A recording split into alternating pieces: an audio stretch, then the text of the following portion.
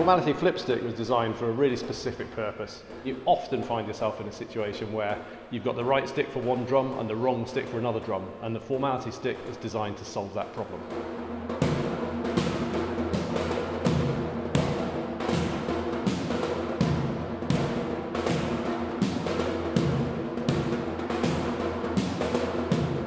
Something I was keen to get right was the weight of the stick.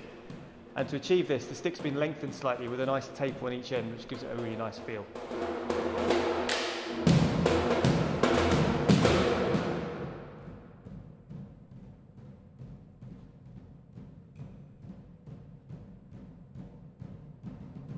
So we decided to make the stick out of maple to help with the fulcrum point, so we could access the tip of the stick and the flip of the stick. This was really crucial for us to have a stick that was really light, that we could flip really easily.